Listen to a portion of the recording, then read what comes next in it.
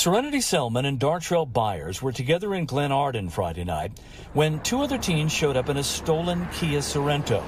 It was around 7 o'clock.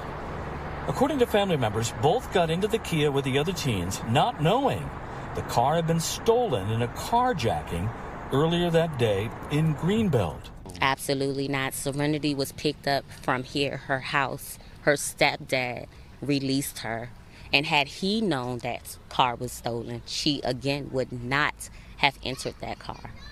And probably still, well, not probably, but would have been here today. Latasha Hamilton says losing Serenity and Dartrell has left the family grieving and struggling to accept what's happened. Honestly, words cannot describe what it has done to us. We are totally crushed. We don't know. We're at a loss for words. Completely. I mean, you know, they were innocent babies. They were babies. No one was grown that was in that car. No one.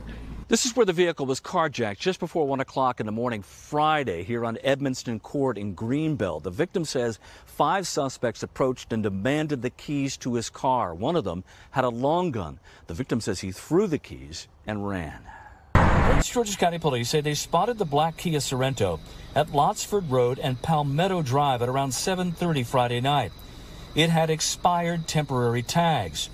An officer began a pursuit, but police say when the officer lost sight of the car, the officer disengaged. A witness told police the car passed them on the shoulder about 4 minutes later before crashing into a tree on Woodmore Road. I mean, we're just ready for the correct facts. We want answers. We want to know exactly what happened to her. Prince George's County Police have not identified any of the teens at this point. It's unclear who may have been driving. In Glenarden, Paul Wagner, News 4.